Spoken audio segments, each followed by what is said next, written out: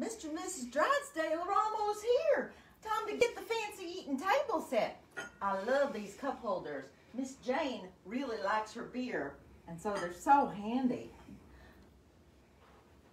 Paul, I don't think you've made these meat skewers sharp enough. You're going to have to whittle them down a little bit more. I can't even poke this into Granny's delicious, juicy possum that she made. Oh, and Jethro, get away from there. Texas tea ain't for drinking. There's that purty music again. That purty music always starts sometime, and it sounds so pretty, and then whenever I go looking for it, somebody always comes to the door. This time, I'm going to figure out where it's coming from. I got to figure out where this is coming from. Oh no, the Drysdales are here. All right, I'll have to do that another time. Time to start the show.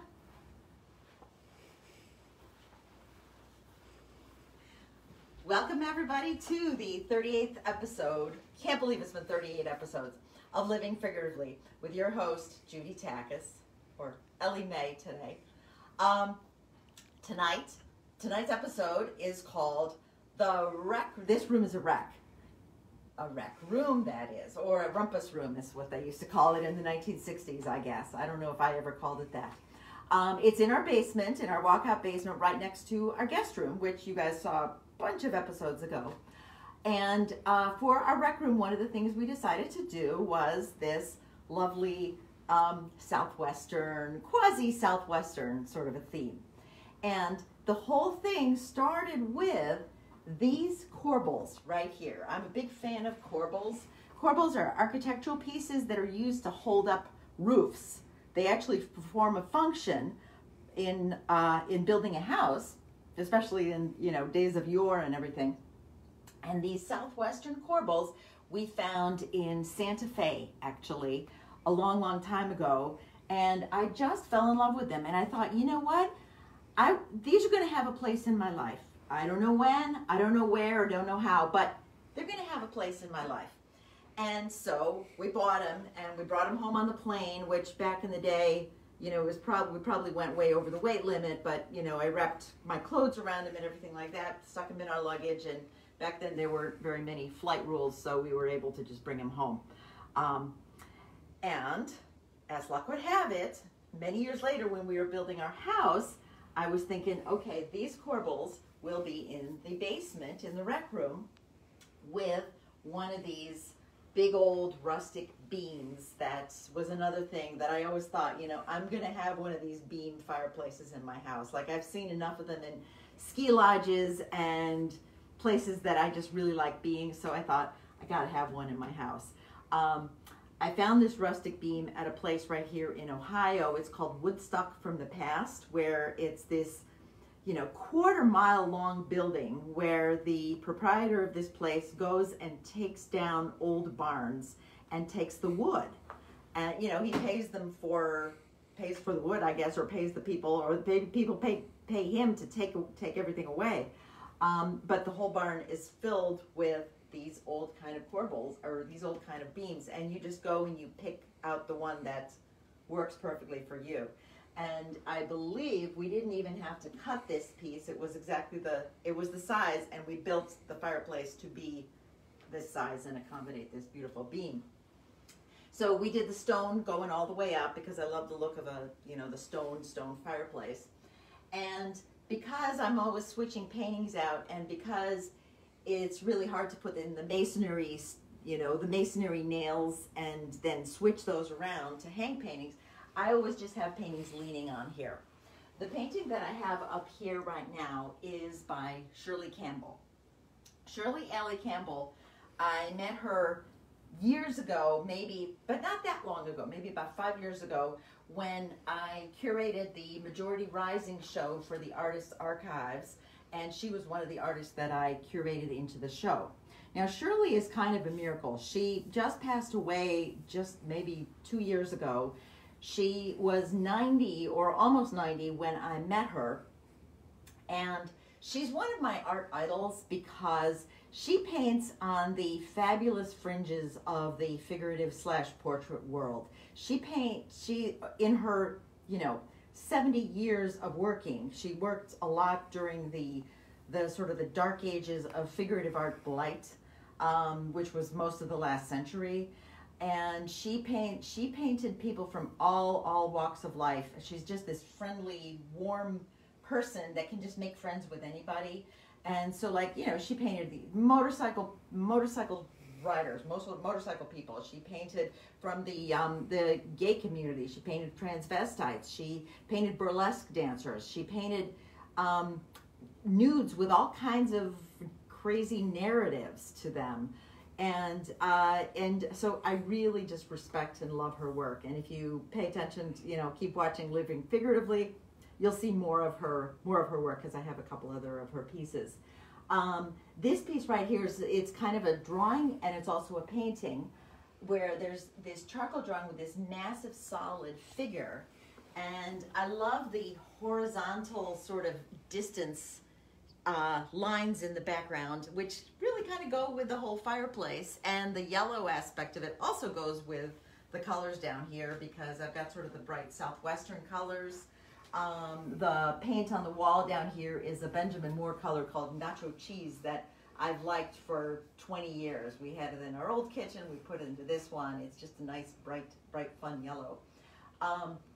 So Shirley, when I got to know her as part of curating her into the Majority Rising show, I painted her portrait, which is right down here. The original of this portrait is is in the permanent collection of the Artist Archives, but this giclée is actually available, and I can print them at different sizes. And so when Shirley posed for me, it was really cool. I had her holding her paintbrush kind of like a cigarette, and she asked if she could paint me. So in return, she painted me, which this was the first, last, and maybe only time that I've ever posed for for somebody to paint me from life. And it was way harder than I even expected. She wanted to paint it. She wanted me to act as if I was painting. So like I wasn't actually painting, but I brought some paintbrushes and I held them between my fingers the way that I normally do when I paint. So I thought, okay, I can hold that. That's easy. After about 5 minutes, it got really, really uncomfortable, and my, fingers started getting twitchy and stuff like that. But, I stuck by it, and she didn't make me pose for too long. She did a lot of sketches and drawings, and then she did the painting from the sketches and drawings. She paints from life exclusively, and she, being from the generation which I'm just on the tail end of, where photography was just really difficult to use for painting. It existed, but it was very problematic. She just paints from life, and that's how she does it. And she does these immersion projects, like where, she did a whole series of motorcycle riders as a commission, and the person commissioning it flew her all over the place to, get this motorcycle rider that has this particular motorcycle, and and stuff like that. So like she does all this immersion stuff. And even when she was older, which is when I met her, and she was living in an assisted living facility, I got the feeling she felt like this was an immersion project. Like she wasn't really one of the old people. She was just there to paint them and live among them, and find out who was whatever, who would pose for her, basically, because she did paint the people. So that her sort of entity and the way that she was why I called my portrait of Shirley, when I grow up, I want to be Shirley Campbell, because really she just, her whole spirit and her whole whatever, it really, really inspires me. On her Wikipedia page, they call her the Cleveland Zone combination of Lucian Freud and Alice Neal, and I think that totally fits. So that leads me to my sort of quasi-immersion project that I did, where I painted the senior citizens at my hometown, in my hometown senior center. So you're going to see how I pinned on my pigtails. basically what I did was I went to our hometown senior center every Thursday from 10 to 12, and a different senior citizen would pose for me. I had prearranged it, I had sign-ups and everything, and I paid them to model for me. And I would start a painting of each senior, and they would sit there and they would tell me their stories, or they would be quiet and pose, you know, like do their job. Sometimes I would ask them to make expressions, because I was practicing expressions back then. So it just kind of, you know, I kind of had to judge like how the person was going to respond and how you know, how it was going to go. One of the lovely people that posed for me was Laura, and I called this portrait Cameo Appearance, because she just had this beautiful stately profile, and she had this distinguished demeanor.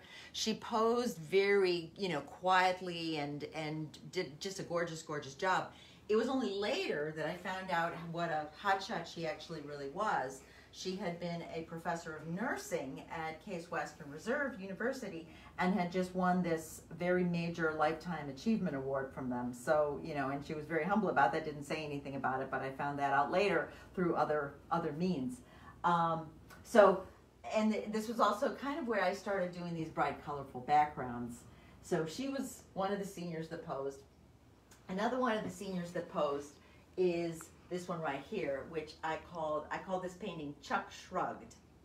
And he was not naked. He had his shirt on when he was posing, but he had a polo shirt on. And I think a polo shirt is probably my least favorite piece of clothing, because the collar just looks like, oh, you know. So I don't like painting the polo shirts. So afterwards, when I, you know, because I started the portrait, you know, had put 2 hours in on it, started the portrait, but once I take it away and work on it, like I might work on it for another 20, 30, 40, 50, 60 sometimes hours, depending on how complex it is, I made him shirtless, because I thought that, I just kind of imagined that that might be what he looks like. The name of the painting, Chuck Shrugged, came from the fact that when we were talking, because we chatted during the posing session, we were talking about Ayn Rand's book, Atlas Shrugged. And it's kind of funny because Atlas Shrugged, that's a book, and Ayn Rand herself is somebody that I have very mixed feelings about. Number one, back when I very first read Atlas Shrugged, I totally clicked with the book, because I was at the time working in a very thankless job with a company that did not appreciate me, and I was super underpaid, and I was working really, really hard. So I really identified with Dagny, who is the main character. But the whole thing with Atlas Shrugged and Ayn Rand that bothers me is that a lot of people whose political viewpoints I very much disagree with have adopted her as their hero. And it's just interesting that this is something that we can agree on, and maybe it's different aspects of her philosophies that we like. So I'd like to get into a good discussion with people about Ayn Rand, people that have actually read her books, because a lot of people know everything about her without having read her books. And to me, that, you know, read her books and then we'll talk. I would like to get into a discussion like that. But anyway, so we talked about that, which is why the painting is called Chuck Shrugged.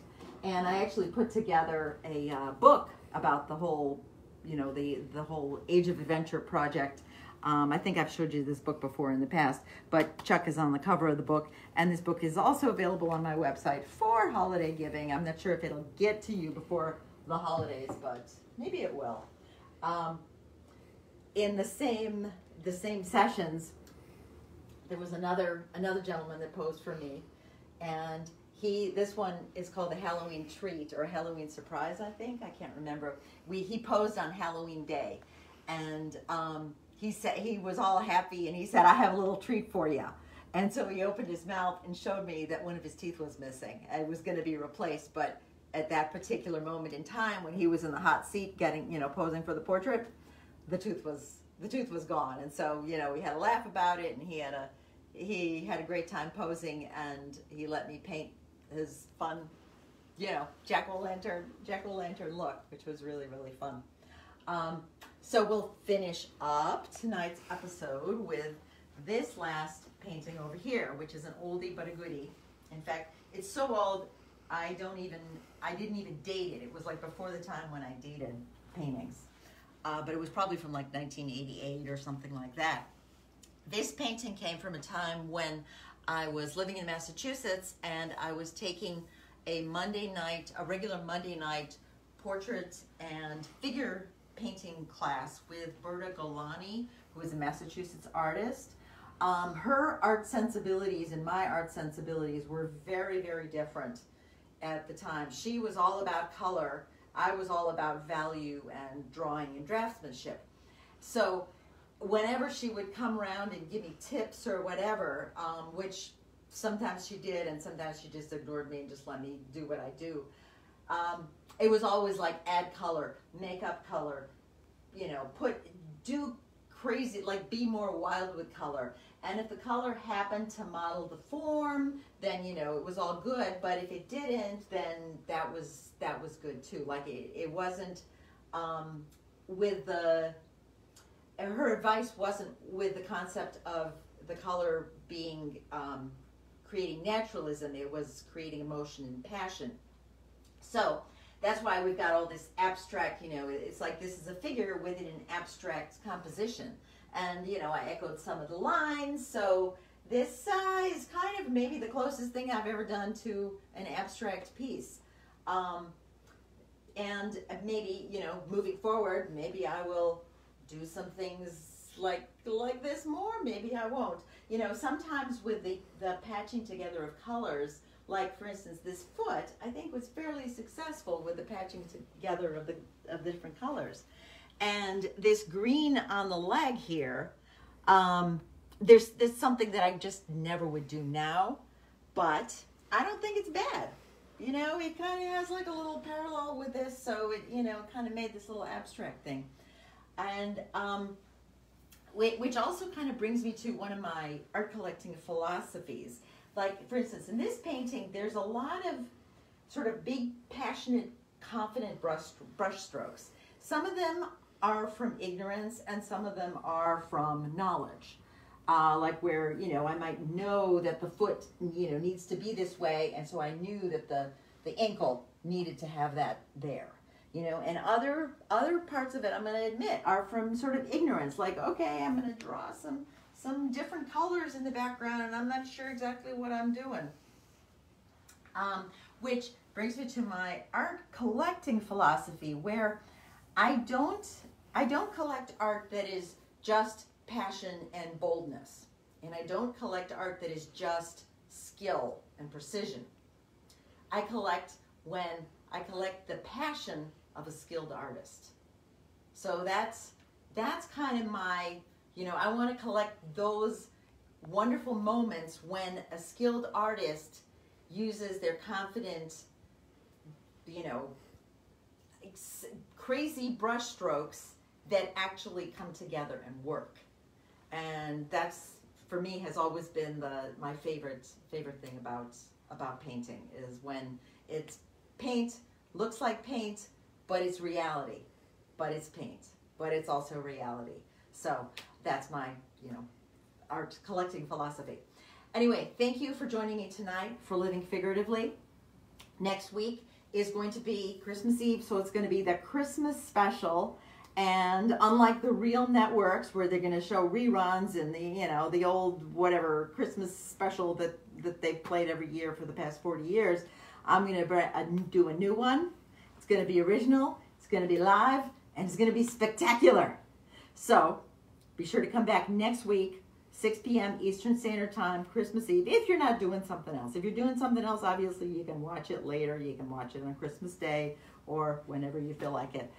Because everything always lives on my YouTube channel forever afterwards. So, and that YouTube channel is Judy Takis. So you can always watch that. But join me next week for the Christmas special. And thank you for joining me tonight. Today, for the first time in the 38-week history of Living Figuratively, I'm going to finish with the 1960s TV show reference that I started with. And I'm going to say, y'all come back now, you hear?